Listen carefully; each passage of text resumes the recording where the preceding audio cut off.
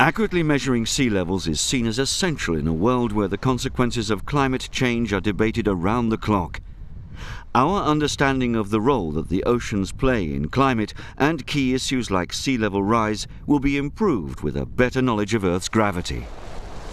Varying estimates of sea level rise from place to place and the role of ocean circulation makes it critical to learn as much as we can about the influence of gravity on the sea surface. The European Space Agency has prepared a special mission to map the gravity field and to derive its impact on the behavior of oceans. This will happen with the launch of GOCE, the first of a series of new ESA Earth observation satellites. GOCE stands for Gravity Field and Steady State Ocean Circulation Explorer.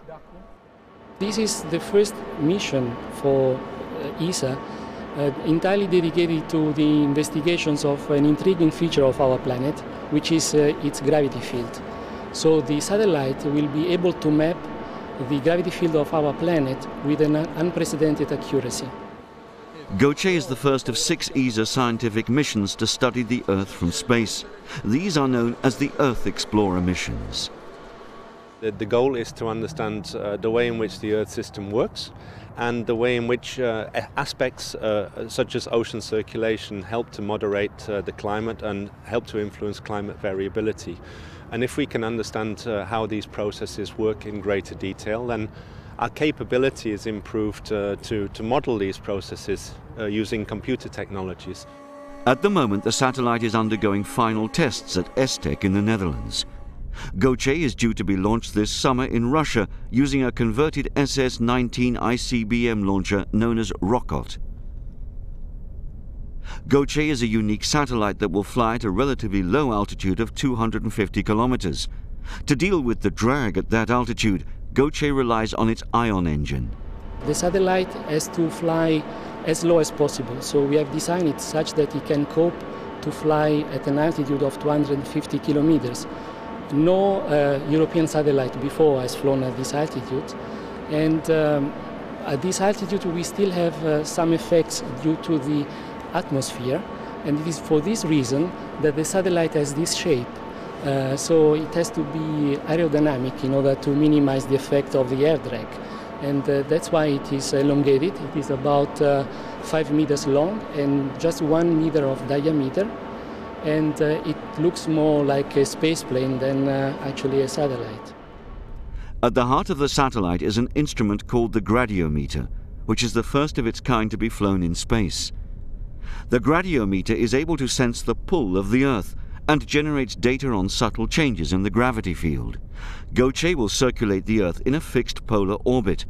The rotation of our planet enables it to create a map of the gravity field in a period of 20 to 30 months.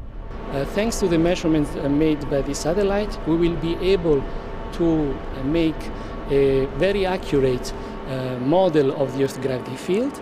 Associated to this model, there is an imaginary surface which is called the geoid, which corresponds to the equipotential surface of the gravity field.